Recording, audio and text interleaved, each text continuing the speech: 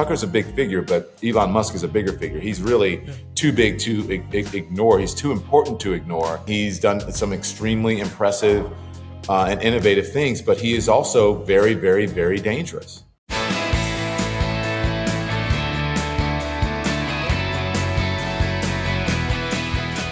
Hello and welcome to the Bulwark Podcast. I am your host, Tim Miller, coming at you live from the Sears Roebuck studio here in Los Angeles, photo studio, where I got my childhood pictures taken. I'm with Don Lemon. He's in his living room. It's a little warm there, it sounds like. How are you doing, Don? There's some dogs. I'm great. It's a little warm. We have to open the window. Maybe I should turn the fireplace off. Can we tell everyone this has been like a comedy of errors, like I can't get into the thing, the microphone, the computer, the headphones, the dogs. Post-cable life is a little different. I'm wondering, there's some downsides, right? You don't have a team there kind of, doing your mic for you, but also maybe your synapses are firing in your brain. Like, do you feel like you're seeing the world in Technicolor now? There are pros and cons, right? To be an off-the-cable grind. I love it. Well, yeah, I guess mostly pros. I get to do what I want to do. I get to choose the content I choose. I get to talk about what I want to talk about. I get to lean into what candidate I'm feeling excited about. I get to be more transparent. So it's mostly pros. Yeah. I mean, did you feel like I was thinking, and you're doing what, 3 hours every day on the morning when you moved to the morning? Was it when I moved to the morning, yeah, but that was a short. Yeah, that was a short. Short. Time. That was but even still 6 to 9, and then I did 2 hours a night at least for 8 years on CNN. I mean, that's a lot. That's a lot. Yeah. Eventually, your brain had to be like, no, I'm not working at 100%. This is cable. This is your brain on cable. Is that kind of thing? Yeah, for sure. It was a lot. Okay, I've got a theme for this show. I want to talk about Elon, and it's within the theme. And the theme is, how are people in the media that care about truth like you supposed to deal with MAGA politicians, how MAGA platforms? You have the Don Lemon show. It was on X for a minute. It's still on X, but you're also on YouTube. You're on iHeart. Yeah.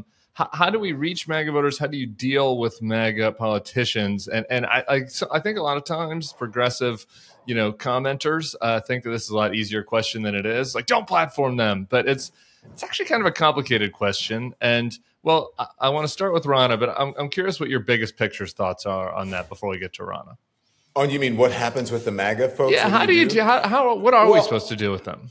Well, I always had this policy that, I didn't like to give a platform to people who were liars or insurrectionists or, who are just apologists, and that didn't really offer any insight or didn't educate the viewer at all. That was my policy, especially when I was at night and for most of my years at CNN. I do think that you have to hear from, I hate to say all sides, right? I don't believe in like fake balance. Again, I don't believe in all sides matter. Yeah, all sides matter. I don't believe in putting people on who are liars, basically, and who are election deniers. But you do have to hear from, Republicans and Democrats. I am an independent. I'm not registered. I'm not registered to vote. Under any political party. So I do think that I think it's a sort of a case by case basis. But when it comes to MAGA, we're in a whole different territory now, Tim. And I think we have to be careful about who we put on the air, because people come on the air just in order to lie. And that is a new phenomenon within the Trump era. Yeah, I want to dig into that a little more. Let's start with Ronna. So NBC hires Ronna. Everybody knows about this. Ronna Romney. Romney was her name, right, before she changed it to make Donald Trump happy. And there was, kind of an unprecedented backlash among the on-air talent. I hate the word talent, but among the on-air journalists for NBC. I want to play one clip that really struck me from Rachel Maddow last night. Let's listen to that. Okay. If you care what I think about this, I will tell you the fact that Ms. McDaniel is on the payroll at NBC News, to me, that is inexplicable. I mean, you wouldn't hire a wise guy. You wouldn't hire a made man like a mobster to work at a DA's office, right? you wouldn't hire a pickpocket to work as a TSA screener. And so I find the decision to put her on the payroll inexplicable. And I hope they will reverse their decision. And it's not about, Democratic Party, Republican Party. It's not about partisanship. It's not about right versus left. It's not about being a political professional versus some other kinds of person. It's not about being mean or nice to journalists. It's not about just being associated with Donald Trump and his time in the Republican Party. It's not even about lying or not lying. It's about our system of government and undermining elections and going after democracy as an ongoing project. What did you think about that? I watched it live, and I think it was an amazing commentary. And it was, quite frankly, I kept thinking, if I was in cable news, this is something that I would do. There are very few people who have the balls to do what she did and to stand up to management. And most people just want to, hey, I don't want to say anything. I don't want to rock the boat. I have this big paycheck. I don't want to, I'm afraid of not getting access to certain people. I'm afraid that people are going to think that I'm partisan. There's a lot of that going on all over, not just in cable, but in broadcast as well. And I'm sure probably in print or what have you. But bravo to Rachel Maddow, because she spoke the truth. And she did it in a way that made people understand the dangers of, and I hate that word platforming, but the dangers of elevating and giving, amplifying is a better word, amplifying the voice of someone who is really a pathological liar. Someone who has encouraged and supported someone who inspired an insurrection. Someone who went along with a fake elector scheme. Someone who was part of trying to overthrow the will of the people of a free and fair election. So what I thought of that, I thought it was right on. And I kept thinking, quite honestly, Tim, what head will be first to roll at NBC for making that hire? They can hire who they want. It's their ball field. Seems like Ronna might be the first head to roll. Well, I mean, I meant in management, because someone had to make the decision. I mean, look, if someone offered you a ton of money to become a contributor, would you say no? Yeah. I'm just saying it's not Ronna McDaniel's fault. Ronna McDaniel is who she is, as I just pointed out. But I mean, what was her role there? She was just a living, breathing example of an insult to all the journalists at NBC and MSNBC. Yeah, it's pretty boss move by Rachel. She's like, I'm just going to work one night, and then I'm going to spend half of my one night this week making fun of my bosses. I do have to give us credit for that. Making fun is maybe wrong. Attacking my bosses' judgment. I don't think she attacked them. Attacking their judgment, criticizing their judgment. Well, she held up a mirror. Yeah. I don't know. I don't think she attacked them. I think that she was very kind to Rashida Jones, and she said, she believes that Rashida made the right decision eventually. I'm not sure about it first, like the first part she said, after there was outrage among the ranks, Rashida made the right decision, which was great. I commend Rashida for that. And then she said, if you are, it takes a big person to realize that they made a mistake and reverse course. And so I think she was saying, Rashida did it. You guys should do it. You guys can do it. So I don't think she was insulting them. She was trying to appeal to their better angels. Yeah. It's worth mentioning, it wasn't just Rachel. It was my fellow former Republicans, Scarborough and Nicole Wallace, also had similar commentaries. Rachel's was just the most pointed. Here's the thing, though. Ronna. And Chuck Todd, yeah. Ronna, Ronna's kind of an easy call because she was among the most shameless liars when it comes to the election denialism and apologists for Donald Trump. But here's the problem, Don. Okay, so if you're a news network, we can take it out from cable, just anything. If you're a news organization of any kind, any platform, and one party has become, completely enthralled to a pathological liar who tried to overturn the government, and everybody supports him at some level in that party, but that's one of the two major parties in our system. What do you do? Where is the line? Do you have Mike Lee on your network? Mike Johnson is the Speaker of the House now. He was part of the effort to overturn the election. Why is Ronna? How do you deal with these people? Well, as I said, it's a case by case basis, because Mike Lee is a Speaker of the House, so you want to hear from the Speaker of the House. But in that. Mike Johnson, gave you two mics, yeah. Mike Johnson is the Speaker of the House, and you want to hear from him. And you want to hear from people who have roles in the government. You have to do that, but you have to fact check them in real time, or you tape them and then offer your viewer. You tell them, or whomever, or your listener, this is the truth. They were lying about this. But Ronna McDaniel is not even popular among the MAGA folks, even though she helped him out. I mean, she's not even popular among Republicans. Like she's kind of on the outs of the party. She got outed. Like Donald Trump said, no more. I'm going to put someone else in. So that's why I don't really understand that decision. It's not a tough decision when it comes to Ronna McDaniel. But when it comes to other people, you don't have to put people on who are, you don't have to put the Matt Gaetz of the world on. I'm sorry. You can talk about people. You can talk about folks. You can talk about their policies. You can you can explain what they're doing, but you do not have to put them on if they're only going to come on and hijack the broadcast or whatever it is that you're doing and lie to people. It doesn't look. It's very simple. You're offering a service, and if people aren't getting anything from that service, then why do it? I came to buy a cake and you're trying to sell me a pizza. That's not what you do. But also what I would tell people all the time when they came on and they tried to lie and they wouldn't, pay attention or, they tried to hijack the show is that it is not a right for you to appear on any network, on this network that I'm on. It is a privilege for you to get to speak directly to the American people and so many of the American people. And so if you're going to come on and if you want to have that privilege, then you have to respect the people and not lie to them. And you have to respect the network and you have to respect me. Otherwise, I don't have to have you on. Do you worry though? I totally agree with everything you said. I just wonder how you think about the echo chamber problem of it all. I mean, sometimes I feel like, it is. Not when I'm like, not as much anymore. Like back in 2016, it made sense. Like I just worked for Jeb, networks would have me on. It'd be like, hey, you'll have an Obama person and a former Jeb person and we'll argue. And sometimes we'll agree on things. Sometimes we'll disagree. That made sense. Right. But I feel like then that continued into the Trump era where people would like, hey, we'll have Jen Psaki and Tim Miller on. And it's like me and Jen agree on almost. I mean, like we don't agree on tax cuts. Right. But like on the core question about the guy that was the president at that time and now is running for president again, we agree.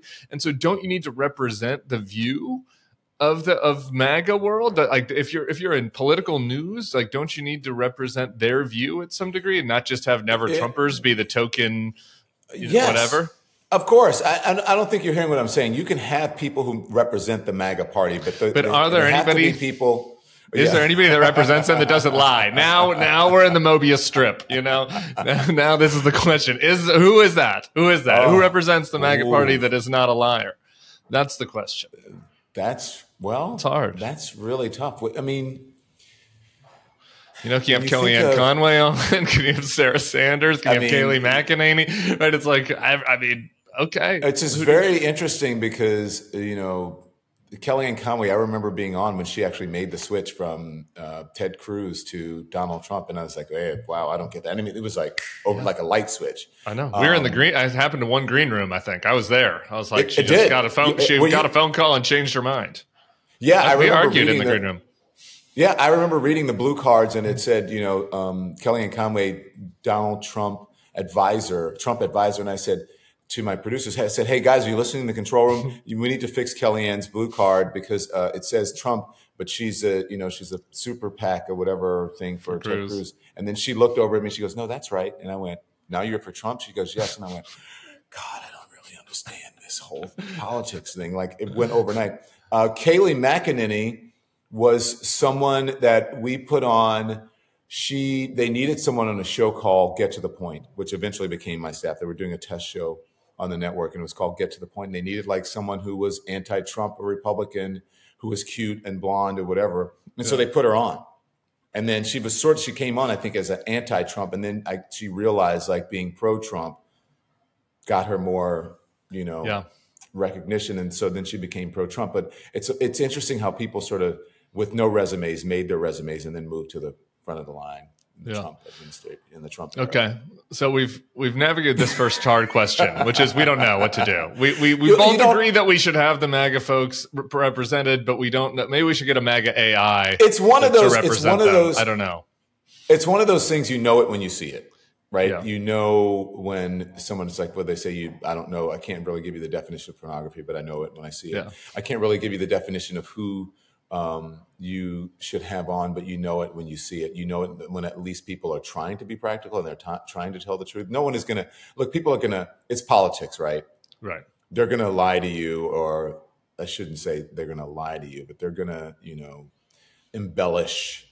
They're going to have their talking points. that's all normal stuff. But if people like come on and they flat out lie, I think you need to change your, All right. So there is, there's a supply side of this and the demand. Okay. Now it's like, okay, so the first question is how to deal with the politicians. Now it's like, okay, how do you reach the voters that are driving all this? How do you reach the MAGA people? And I saw an interesting stat yesterday of the, how people are always like, oh, Trump has some problems within the Republican Party. It's being showed in the Haley vote in the primary. There was a poll yesterday or a couple days ago, and it asked, Republican voters whether they're happy with Trump being the leader of the party. And it also asked what kind of media they consume. And among people that only consume MAGA media, 100% were happy with Trump. Among the people that also consume other media, it was like 70%, right? So it's, you can see just how much of it is a media. Yeah, I mean, some of this is chicken and egg, but how much of the media drives this. So how do you have to, I mean, it seems to me like your effort to do on X and to get with Elon, I've listened to some of your other interviews, was like some attempt to break that bubble. Is that right? What are your thoughts on how to, before we get into the details of the Elon interview, like at the biggest picture, how do you break into that bubble? Do you have thoughts? Well, you have to you have to be willing to go into the lion's den. And not many people are willing to do that. I am, I see Pete Buttigieg doing it all the time. I even see Chris Christie doing it, going on. Of course, he's running for office, so he's going, on to speak to Democrats, what have you. And I think he's like becoming part of No Labels now. So we'll see where that goes. But I think, look, unless you go into the lion's den and be willing to get slaughtered, as I was, then you're not going to reach those people. Because even, and we'll go in depth about Elon, a little bit later, I'm sure. But even Elon admitted that he hadn't really watched me on CNN. Basically, his idea of who I was watching me on, probably Fox or on conservative networks. And it's just sound bites of me where I'm a character, or it's a caricature of Don Lemon. So, but the interesting thing is that when you go in to try to reach those folks, they don't want to hear what you have to say. So, and if you hold up a mirror to them and you hold up facts to them, they're like, whoa, wait, you're a liar. What are you doing? Yeah, it's fake news. And so it's like, well, maybe we're in an era now where maybe it's just not possible. I don't know. But I mean, what you're saying, think about what you're saying. 100% of the people who hear Donald Trump or listen just to conservative media, they love him. And then what did you say? It was like 70%? 70-ish, that's something in 70. So yeah, I mean, if we could take off 30% of those other people, that's a win. We're in a much better situation, right? Like, you know what I mean? Yeah. What I'm just saying though is that their minds are made up. It's a fait accompli.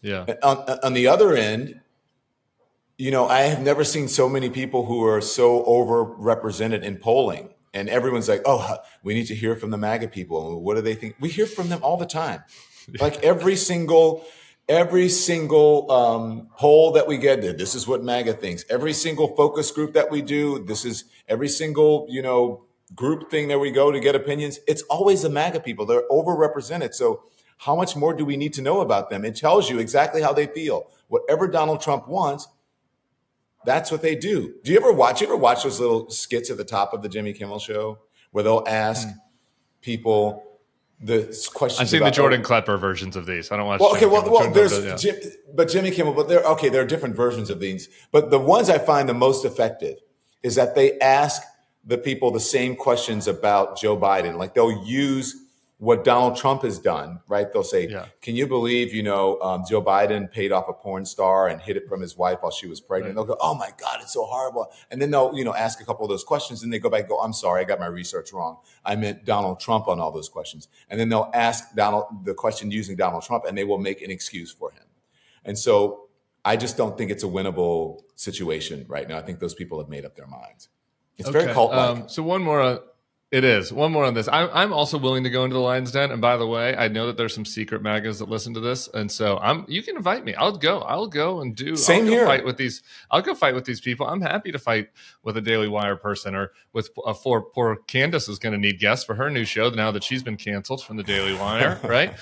So I'm happy Free to talk speech with for me, but not for thee, Candace. She did 57. John, in fairness, she did 57 anti-Semitic statements before Ben finally fired her. He has a very strict rule. You can only do blood libel against Jews like 82 times before he says no more. I will go in, but I find I don't mind going into the MAGA, to whatever. I just don't like, it gets personal sometimes. They start taking personal things like, oh, you're gay. And you're like, what does that have to do with anything? You know what I mean? So I've been I'm curious your take on this, though. So then is there a line to that, too, going to the lines then? So your old colleague, Chris Cuomo, went on Tucker. And I watched it. I have to say, I don't recommend anybody go to Tucker's platform that's not comfortable because he literally promotes white nationalist thought and surrogates. But it was a fascinating show. But I was sitting there going, I don't know. It was different than you and the Elon thing, because in the you and Elon thing, you're conducting the interview, and Chris went and did the interview with Tucker. I don't know. What did you think about that? Well, I didn't watch it. I have just a little bit texted with Tucker. Look, I don't have anything against Tucker. I don't really know him that well.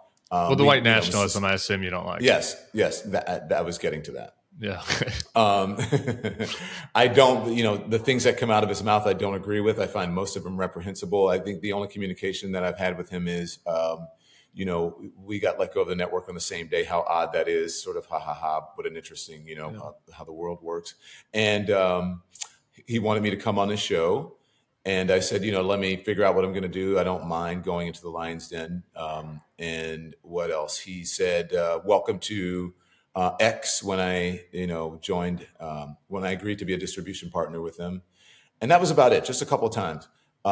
So, I don't have anything against him. I don't agree with anything he says, pretty much. But you thought about it? You thought about going on the show? Are you still thinking about it? I did. I thought about going on the show. I actually thought about doing things with him, like, sort of you remember, the James Baldwin series with, oh my God, I'm having a senior moment. Who did he do it with? William F. Buckley? Yes, Buckley. Yeah. With Buckley and Baldwin. And I was like, that would be great for Tucker and I to do that if he could really do it from a place where we're trying to educate people instead of beating up on each other, where he's actually trying to learn about me and I'm trying to learn about him, which was my attitude going into the Elon thing. But I didn't watch the Tucker thing with Chris. I feel that when you have these sort of, let's say, meetings of the mind, or you have these sort of Titan clashes, whatever you want to call them. That's very generous to Tucker. There are things you have to get off your chest first, because then you're not being honest with your audience, and you're not being honest with yourself, and you're not being honest with his audience and him. You said this, I found this offensive. Or even if you just, say, why would you say something like this? Why do you believe this? And I would expect the same thing from Tucker or whomever, even if Elon was interviewing me. I would expect that I would have to answer questions about what I've said, what I've done, what I've put out there. And if I can't defend myself in the moment for something that came out of my own mouth, then who am I? What am I? You know what I'm saying? Yeah. So I think there has to be, it can't just be nicey nice. That was my issue. That's not real. This like, we're starting to learn. Was it nicey nice? That was a little Josh. And I texted Chris about this. I'm not doing anything that's illegal. I was like, I wish you would have went at him a little more. And I think his perspective was like, well, I wanted to kind of draw it out and have a real conversation. And maybe that's just not my makeup. I don't know. I'm happy to go into the Lion's Den, but I'm going to roar. Okay. Like, I'm not going into the Lion's Den and doing this like, oh, well, we both have kids and that's nice. And it's like, yeah, I guess we both have kids, but you're the one that is, doing apologia and promoting January 6th terrorists who attacked the Capitol and white replacement theory. And so I'm not actually.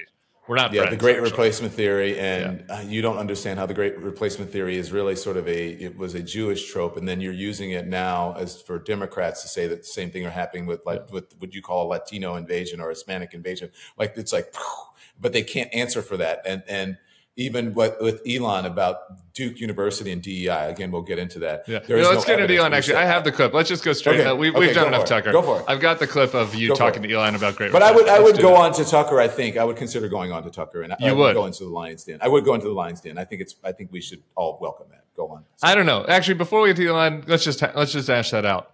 I think Tucker might be too bad faith for it.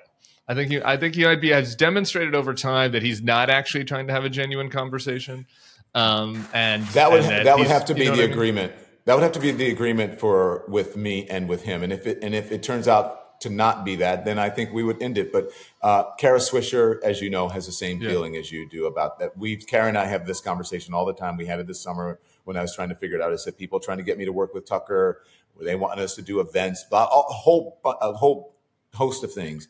And she said she believes it's bad faith and he's too toxic and that it would rub off on me. That's what she said. He would get more purchase out of it than I would. That's what she says. I agree with that. All right, let's listen to I don't know if I agree with that about the Elon convo. I might be on your side of it because of the nature of the conversation. But let's just, since you mentioned it, let's listen to your exchange with him about the Great Replacement Theory. The Great Replacement Theory is a neo-Nazi trope. It's in the neo-Nazi manifesto. It's in the Turner Diaries. It's referenced by the Buffalo mass shooter in his manifesto, where 10 people, black people, were murdered in Buffalo. There's the actual title of the Christchurch Shooters Manifesto. 51 people in the Muslim mosque were murdered. 23 people murdered in El Paso by a shooter who used the same language that you use in that manifesto when you say Hispanic invasion. Is that not? I didn't say an Hispanic invasion. And you quoted a tweet that called it a Hispanic invasion. If I quote something, it doesning mean I agree with everything in it. It's just something that I think this is something worth people should consider. Oh, I just think people should consider that we're being invaded. I'm just asking questions. I don't actually agree. Questions. Yeah, I thought it was a great interview. I think people should watch it. Obviously you catch the clips on Twitter. I saw on X, whatever. I went back and rewatched the whole thing last night. And as a full hour, I kind of recommend it because you can see him getting more and more agitated over time. And it was at that moment was the moment where I was the most wanting to yell through the computer. When you're watching an interview, you're yelling through the computer. It's like, no, you're not just wanting people to consider it. You're promoting this. You have the biggest platform in the world. And it would be insane to think that the Sulzberger publisher would put something that he isn't sure is true, that he just wants people to consider on the front page of the New York Times and just be like, consider we're being invaded. Arthur Sulzberger's, random idea at 3 a.m. when he's on ketamine. That's not you have an obligation. And he just doesn't seem to take that obligation seriously at all. And was that your take? He doesn't believe he has an obligation. He doesn't. Yeah. He thinks that, again, it's this weird sort of hybrid wild, wild west, but maybe we have some content moderation rules. I don't know. But it was shocking to me that he, in my estimation, didn't think that he had any responsibility for the truth, any responsibility for facts, any responsibility for hate speech, any responsibility at all to sort of moderate the platform. And as you said, you talk about Sulzberger. I think in this day and age, and back to the Tucker conversation, Tucker's a big figure, but Elon Musk is a bigger figure. He's really too big to ignore. He's too important to ignore. He's Henry Ford meets Rupert Murdoch, meets Howard Hughes, meets John Rockefeller. And he's done some extremely impressive and innovative things, but he is also very, very, very dangerous. And I think, unfortunately for him, when presented with the evidence of what he has done and what he's doing, it's shocking to him because he can't explain it. He's not very good in person with people who are holding him accountable. He couldn't look you in the eye. He couldn't look me in the eye. Couldn't look you in the eye. No, and he became increasingly uncomfortable and tense over the conversation because I was just, Tim, the questions were not hard. I mean, come on. I could have really had some. Honestly, I had a couple notes for you. I was sitting there watching. I was like, "Come on, Don! Stick it in a little. Stick it to him." Sorry about that. No pun intended there. But that was before I get too far off, off track of whatever the point I was making.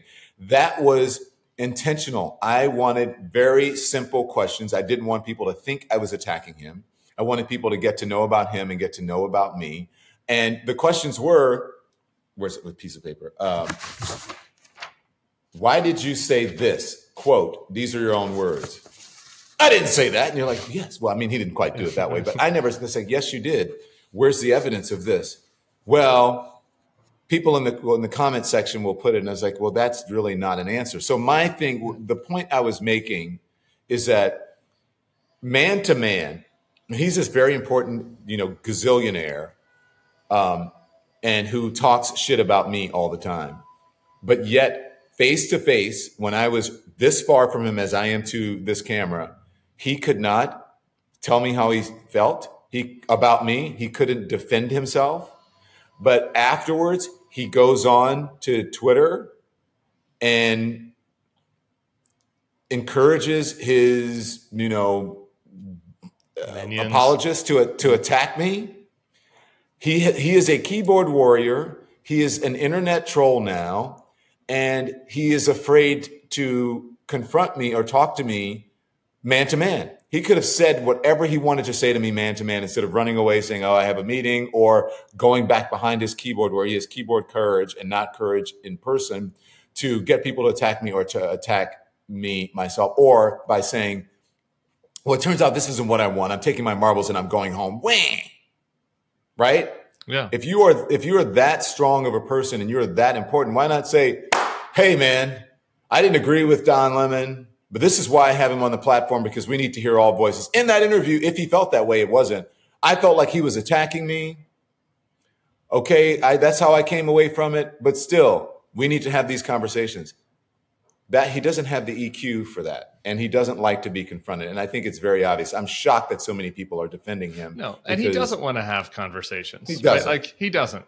He wants to shitpost, and he doesn't want people to criticize him. And it's obvious that Twitter is throttling criticisms of Elon and Tesla and all that. And he says he's for free speech, and it's like, well, and it's obvious they're doing these things. And, and they're, what do you call it, shadow banning people and throttling, meaning they are suppressing content. And I mean, I just went on my thing. Like I have no evidence. I can never prove it. I'm sure if I looked at their analytics, and maybe they could.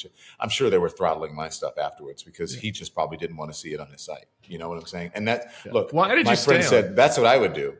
Why did I stay on? Yeah, why are you staying on? Well, I'm still on too. People get mad at me, but I want to know why you're on. Well, I'm on now because, again, I want people to, I'm not afraid to be on it. I don't have to promote it, if I don't want to. You don't worry that it lends your credibility to him or whatever, or that by being on, you're helping him maintain some influence over this town square. And if we put him into some MAGA ghetto of weirdos and freaks, then they wouldn't have as much influence if everybody left. That would be the counter argument. Well, listen, people can feel that way if they want. The reason I went into it is because I believe it's a big platform, and people are still on it like you and like me. Although I went back to it because of this, I'd stopped posting or paying attention to it. But I think it's huge. It is too big and too important of a platform to cede it to extremists. But it appears that's what it's becoming. And I think unless he changes course and unless he starts to listen to people like me and people like you, and he starts to, not throttle our stuff and to really engage with people like us, then it's just going to become a platform just for extremists and election deniers and MAGA. And really it's just going to be, and people who just pat Elon Musk on the back and, go, oh, you're so great. I love you so much. So why am I on it? I'm on it, one, because I want people to know that I lived up to my side of the bargain, and I'm still living up to it. Okay. And I also think people don't understand it's not as black and white. It's not like there's only people that are totally Elon minions or people that are repulsed by him. There are persuadable people out there, and there are people, and it's important that they hear from other voices besides Elon's. Well, it's true. Listen, I have nothing against Elon Musk except the stuff that he puts out there, and which I asked him about, which I questioned him about, and he couldn't answer for a lot of it, or his answers were, sort of nonsensical for much of it. But he also had some very good answers to things, and I understood him. When he talked about why he used ketamine, okay, it's for depression. People do it. I've had drug-guided therapy before. I have suffered from depression. I am on SSRIs. So look, those things I thought were interesting, and that was a meeting of the minds. And there were other things that we discussed and other answers that he had that I thought were completely fine. And they may not have been something that I agreed with, but okay, I get it. You're conservative, you're libertarian, or whatever it is you say you are, and that's how you feel.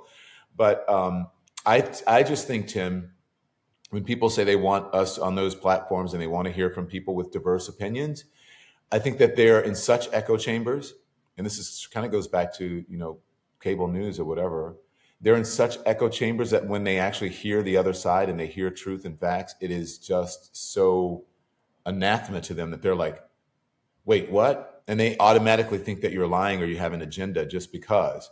And that's not necessarily so. It's just that they're used to people feeding them the line all the time and agreeing with their world perspective and their point of view so much that when they hear another one, it just freaks them out. And I think that's what happened with Elon.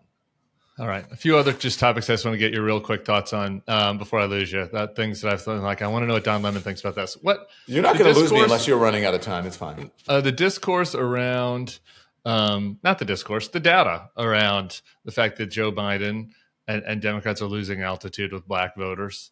I think there's a lot of that Robert F. Kennedy Jr. is polling pretty well with black voters. Younger black voters are upset about that. Like, what do you attribute that to? I guess I won't put what do you attribute it to? Well,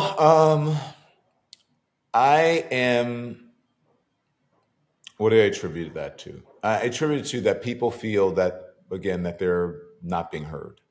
They feel that people, and I'm speaking in general, not just for Joe Biden, and I'll get more specific in a second, that people say things when they are, running for office, or they go into, a black diner or whatever restaurant when they're running for office, and then I never really hear from you again. I'm not saying that's the case with Joe Biden or Kamala Harris, because I actually think that they're doing things that do affect people of color and do help people of color, especially if you look at, just household income and wealth, the wealth inequality in this country. And it's usually minorities, especially people of color, who are at the bottom. So I think they're helping with that when it comes to student loans, et cetera. But I just think that when you're in office and it's a limited amount of time, especially, even like President Obama, when you say, I'm not the president of Black America, I'm not the president of white America, I'm the president of America. That's true. That is true.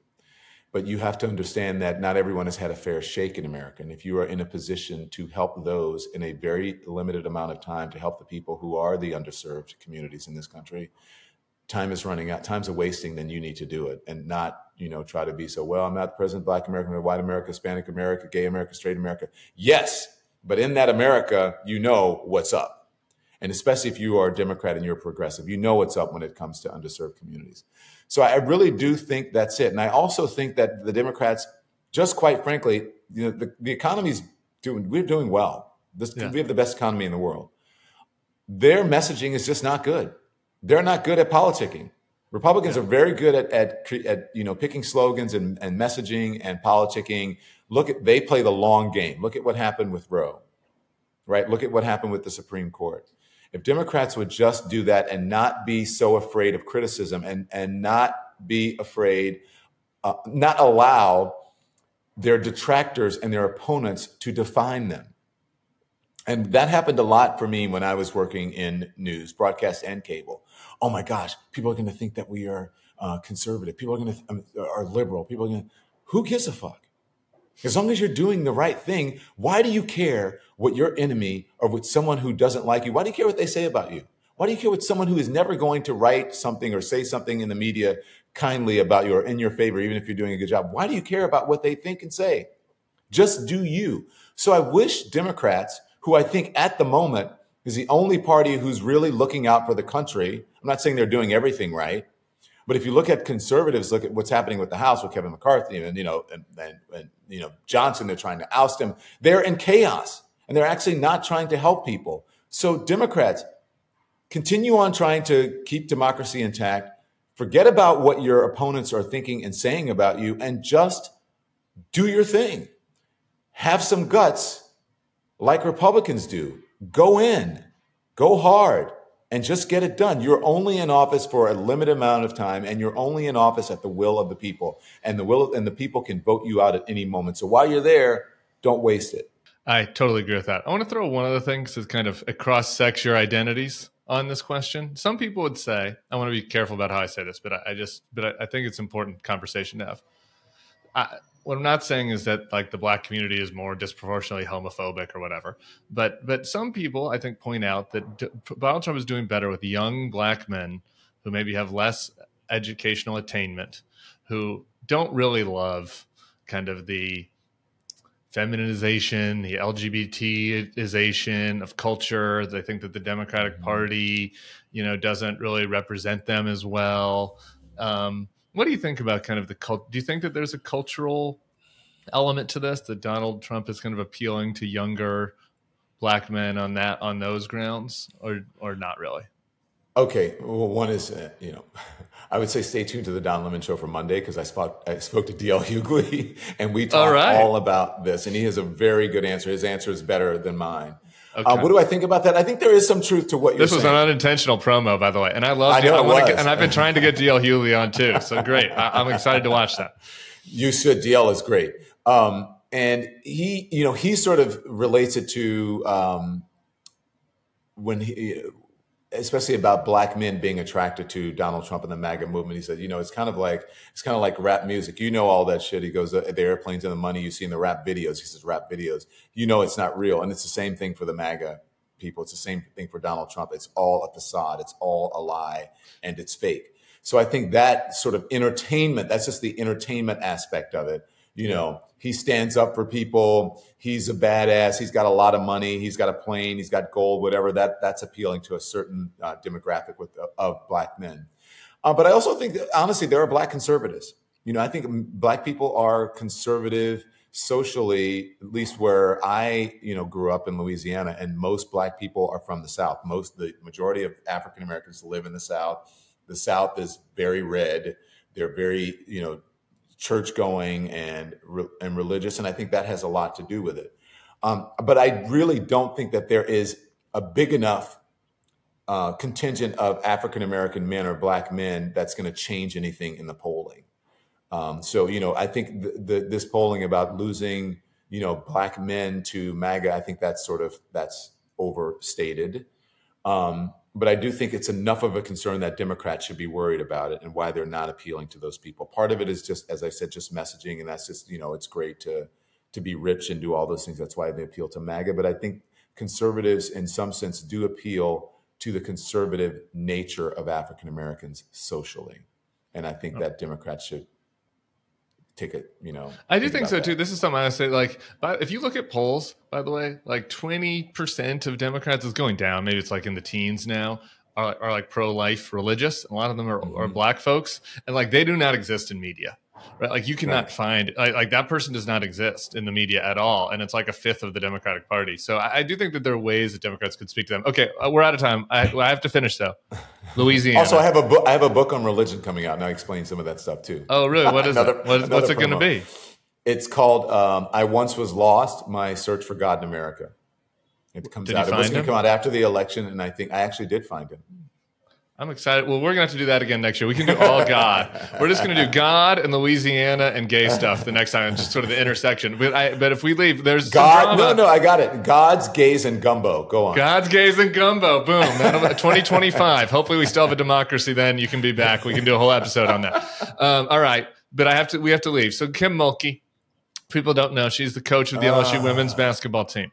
She went on a rant this week. There's apparently a Washington Post article coming out about her. And I want to know if you struggle with this like me, because in some ways she's like a gay icon. She's fabulous. Her outfits, she's out there playing and she's coaching these young Black women. And I was watching this press conference, and it's Flau'jae Johnson and Angel Reese are playing their singles for her, and they seem to be having a good time. So that's the one side of Kim Mulkey that makes me, and I know this kind of woman in Louisiana, sort of a older, culturally conservative woman, but it's still really in touch, but still likes gays and Black. You know what I mean? She doesn't seem to me like she's a hateful person. On the other hand, seems like she was pretty mean to Brittany Griner. I don't know what's going to come out in this story. Seems like she obviously has some demons. I don't know. Kim Mulkey. I need to know what Don Lemon thinks about Kim Mulkey. Well, I don't know what's going to come out in the story, but she's threatening to sue the Washington Post, right? Yeah. And so I just remember, and I'm sure you can relate, when I came out, God, more than a decade ago. I think the only people who were out in media were Rachel Maddow and Thomas Roberts. And at least, people who were who people knew are on television. You beat Anderson? I need to have my gay timeline going. Yeah, I did. I mean, not long, not by much, but I think a year or so. Yeah. So I think you know, they come from that era, as you said, and I'm not making excuses because people told me, you know, I wouldn't do it. You're going to be known as the gay anchor. People don't need to know about your sexuality and blah, blah, blah, blah, blah. So there was a time when I understood why people were saying that, even though that wasn't my belief. And finally, I just said, as a journalist, I'll get back to Kim and sports, whatever. Yeah, no, please. I want to hear about this.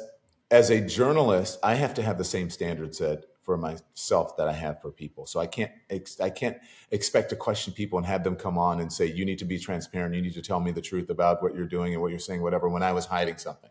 Now, look, people can feel the way that they feel. You know, I think that if you are a person who has a platform now and you're not out, then you're not doing it right. I mean, why are you afraid and why are you hiding?